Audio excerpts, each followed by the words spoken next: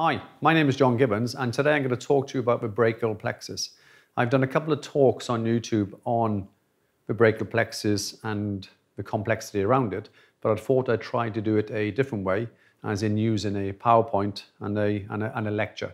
So part of my Body Master Method courses, I use the PowerPoint and I do some talks, and it seems to work very well. But if I put the picture of a brachial plexus, it looks rather complex, would you agree?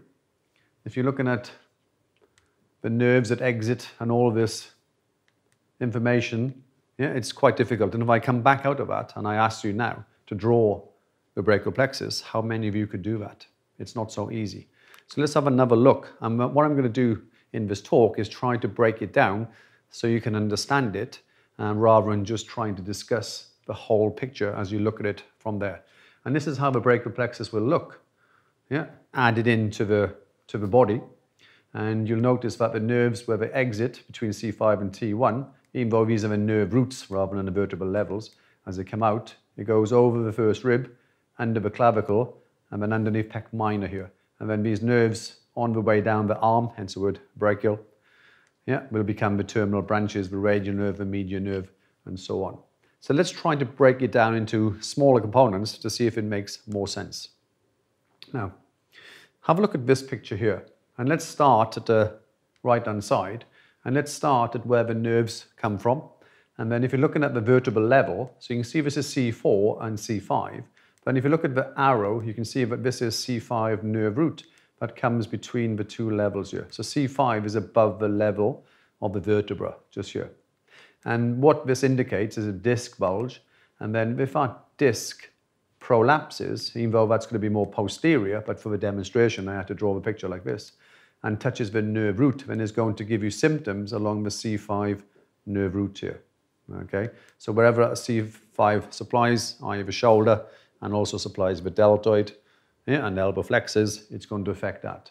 Looking further down, so you got C5, C6, C7, T1, T2, but then the nerve roots that come out will be between C5 and T1. So this is the brachial plexus, so we've got 5 nerve roots to start with, yeah, coming along here. Part of a nerve root, you can see there is a nerve here. It's called the dorsal scapular nerve, and then this one will supply the rhomboids major and minor, and also there's a branch going to the muscle called the levator scapulae.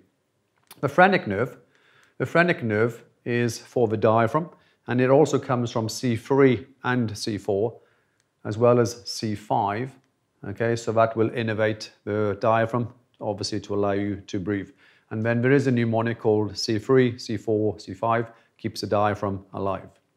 Now, if you're looking at the roots here, so it says between C5 and T1, and the first R, we can use the word remember. Okay, so the first part, yeah, is to remember. So let's have a look at the next one, because the roots now become, so look at the next picture, trunks. Okay, so continuing with this, so now you can see there is a superior or an upper, there is a middle, and an inferior or a lower trunk. So 5 now becomes 3. There is a branch off one of these, of a superior, yeah, or the upper trunk. It's called the suprascapular nerve, and that supplies the supraspinatus and also the infraspinatus. Let's move further on. So the words now, so as a mnemonic, we can say remember 2. So R is the roots, 2, the T will be the trunks. Now, the 5 roots becomes the 3 trunks. The 3 trunks splits into the divisions, and you've got 3 anterior, anterior, anterior, anterior, and then 3 posterior, posterior, posterior, and posterior. Now you can see here that the anterior division of the superior trunk continues, and it conjoins with the anterior division of the middle trunk. And then this becomes a cord, but we'll discuss that in the next slide. The posterior divisions, okay, of the superior and the middle and the inferior. You can see the 3 Ps. This one becomes the large posterior cord here. Okay, so now the 5 become 3, which now becomes 6. And they are the divisions. And the mnemonic for this will be, remember, roots, T, trunks, D, divisions. So remember to drink. The next one, we're almost there. So again, 5 roots, 3 trunks, 6 divisions along here. Now become chords. So we've got 3 chords. This one is called the lateral chord. This one is called the posterior chord. And then this is called the medial chord along here. But you can see there are a few branches off these chords. In this case, you can see there is a nerve that comes off a lateral cord here, and then is called the lateral pectoral nerve. And as you can probably guess, it supplies the pectoralis major muscle. You've also got a medial pectoral nerve on this side, which is a branch of a medial cord, and that will supply the pectoralis major and the pectoralis minor. You can also see these smaller branches off here and here, along there. Okay, so we've got the upper subscapular nerve, which is for the subscapularis. We've got the thoracodorsal, which is for the latissimus, along here. We've actually got the lower subscapular, which is this one, which is not in there. Okay, this is the lower subscapular.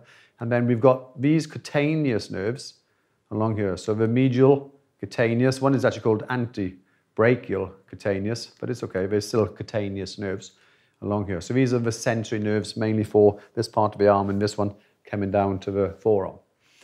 And then look at the mnemonic now. So, okay, so we've got the 3 chords, the C, so the C will be cold. So now we've got to remember to drink cold. And the last one, which will be the branches, okay, which will be the B, which will be the beer. So remember, roots, trunks, divisions, chords, branches. Okay, these are the terminal branches. So we've discussed this. You can see now the 3 chords, the lateral, the posterior, and the medial. The lateral chord becomes the musculocutaneous nerve here, along there. There is a branch coming off the lateral and the medial chord to form the median nerve. The radial nerve is a continuation of the posterior, but there's a branch coming off it, almost like a little wire going to the indicators. And that will become the axillary nerve.